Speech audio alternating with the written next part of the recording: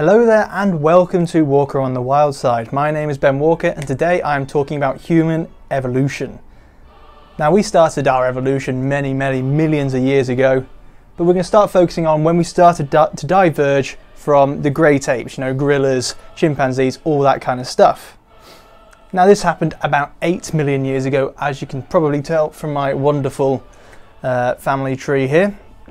So 8 million years ago is when we first started to separate, and it's been a very long way, as you can see, from this blue line going all the way down to Homo sapien at the bottom. So I'm just going to briefly follow through this tree down here and then talk a little bit about human evolution from then on out. So hopefully you stick around to watch. So if you look all the way back here, we don't actually know which is our shared ancestor with the great apes. So the best I can do is move on from there to Intergensis. Now this is the first of our ancestors believed to have walked upright or bipedally, so that means walking on two legs. Now obviously it wouldn't be very comfortable straight away, there's just minor modifications being made to the body to enable it, but this meant that they're much better adapted to live in other areas other than a forest. They can go out into grasslands and stand above the grass, see what's going on basically. It's a massive advantage and a big step forward, and it obviously started us on the path to walking on two legs. So if you look at this tree here, you'll see that there's plenty of little green blocks all the way down. Now these green blocks represent a massive step forward for us as human beings, I guess, well, in the past anyway. So like I said, this one here was us starting to stand upright. That was roughly 7 to 6 million years ago, so quite a long time ago.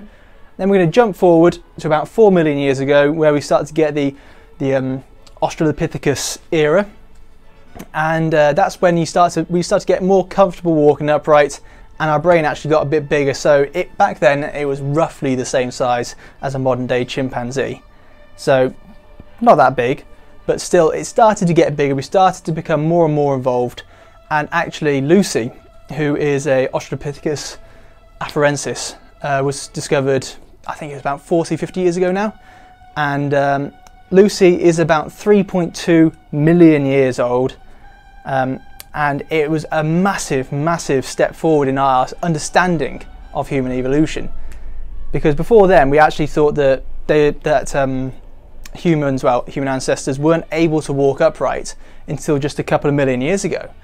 But with Lucy we found that there was actually very obvious signs that she was bipedal, and that was all the way over there, so millions and millions of years ago, well 3.2 million years ago. And as we started to find more and more fossils, we started to get a much deeper understanding. But Lucy is very famous. She's actually even commemorated by Google as the day, I think it's the day that she was found. So that again is a massive step forward for us. We also started to develop slightly different teeth, with small canines coming through, because obviously back then we were more like chimpanzees, so that meant eating mainly herbs and stuff, and maybe a few insects as well, so you didn't really need canines. But this is the point at which our canines started to come through. You started to get more and more developed, which obviously means we started to eat meat, turning into omnivores. Now this is obviously going to be a natural requirement for their diet. They start to build up a need on this meat, because trying to stay active off just plants is quite difficult to do, especially back then. So this is another massive step forward in terms of our evolution. So next we move about 1.5 million years further forward, and we get to Homo habilis. Now this is obviously very strange, because that's where you first see the Homo, just like Homo sapien. So basically cousins really. But this is a really important stage, because our brain started to get bigger. You start to get better brain development. Now there could be a few reasons for this. It could just be natural evolution, but as well as this, we noticed that Homo habilis started to favour meat-rich diets, because they have so much energy in them as well. So that meant that they were able to develop better, more efficiently, and it obviously also favoured bigger brains, which meant they were maybe able to understand more. Now this is also roughly the start of the Stone Age. It's a long time ago. We've been using tools for a very long time. Now the main way they would start using these tools is they'd take pebbles and rocks and split them in half to get nice sharp edges.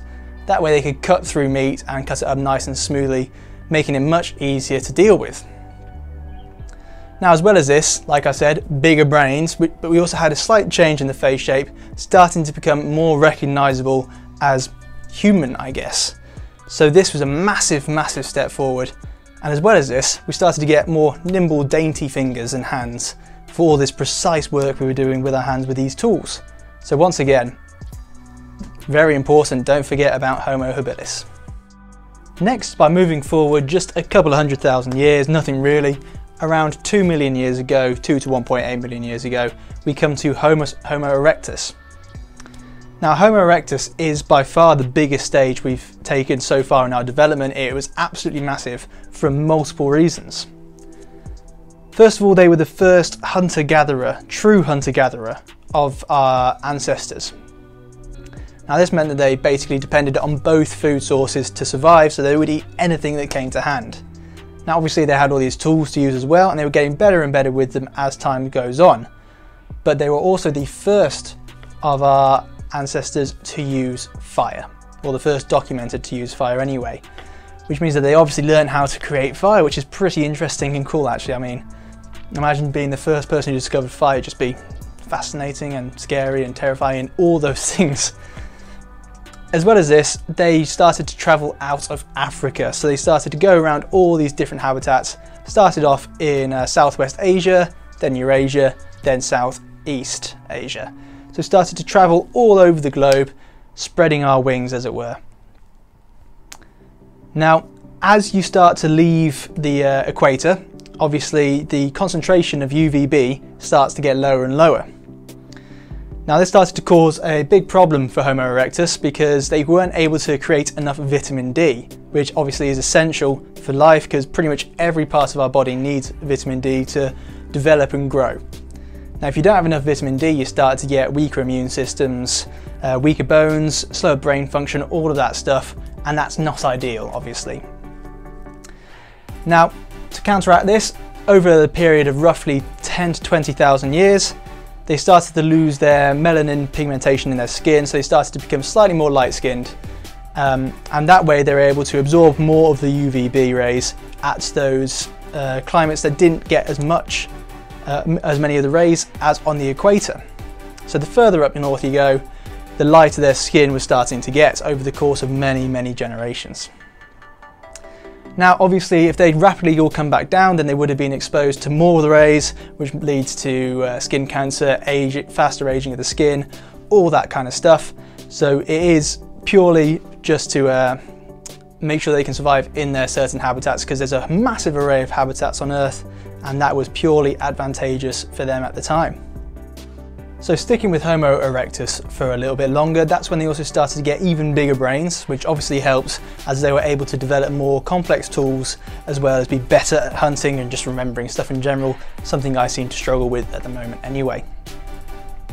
Now, as well as that, they started to develop longer legs. Now, these helped with migrating as they could walk further distances faster, as well as being better for hunting because they could actually move faster as well. So they were much more efficient at hunting and all that sort of things. It's just a big step forward, Homo erectus basically, and we have to be very thankful for them that they didn't mess it up really. Now, if we go to about 1.3 million years ago, we come to our last common ancestor with the Neanderthals, which is Homo antecessor. Now, there used to be thought that it was Homo heidelbergensis that was the last common ancestor, but that's been moved forward a little bit. We're not actually part of that, which is why we branch off just here. But Homo antecessor, much bigger brain, slightly more delicate fingers, starting to look a lot like humans as we know them today. And then, like I said, we move forward, and here we branch off into three. So we go off by ourselves over here. We developed about 0.3 million years ago. Not that long at all really, is it? Whereas these two were a little bit before us, just a bit ahead of the game. But they started to populate Europe, Eurasia, Asia, all those sorts of places, whereas we came up from Africa. So we're all from different areas of the globe, and then we swept up because we were just much better adapted at doing basically everything, if I'm honest. So as we started to develop about 300,000 years ago, so did Homo neanderthalensis, or Neanderthals. They came from Homo Heidelbergensis, and we were in direct competition with them. Well, not at first, obviously, because we came from Africa, whereas those guys were mainly in Europe. But as we started to move out, obviously we started to come into contact with them, and it wasn't all-out warfare like some people think. We did actually get on for a little bit, but we were just better adapted, and we managed to survive. There was obviously going to be a little bit of fighting, but there are actually instances where anthropologists think that there might have been some funky business between the two species. Who knows? But once we come around, basically that's when the records start to tumble. So we started to get things like, we started to speak about 150,000. There was the first forms of communications, verbal communication anyway. There's long distance trade coming in, about 140,000. Jewellery, even rituals such as burying dead and having rituals to do with that, which could be seen as the first indication of religion. So all of these start to come away as humans are developing, building up to basically a crescendo about 5,000 years ago when we moved into the Bronze Age. So we finally moved past stone. It took a long time, about 2.6 million years, but we finally managed to move past stone to bronze, and from then on it's just plain sailing, obviously, and we get to where we are now, which I guess we could call the technological age. But that is the history, well, of a human evolution going back 8 million years ago. Now hopefully you guys have learned something from this video. I actually learned a lot doing it, even though I had to study a lot of this stuff at uni anyway. But hopefully you guys have enjoyed it. If there's anything else you want me to cover, let me know and I'll get onto that soon. And feel free to like, subscribe, comment, all of that stuff as well. Hopefully I'll see you guys again soon.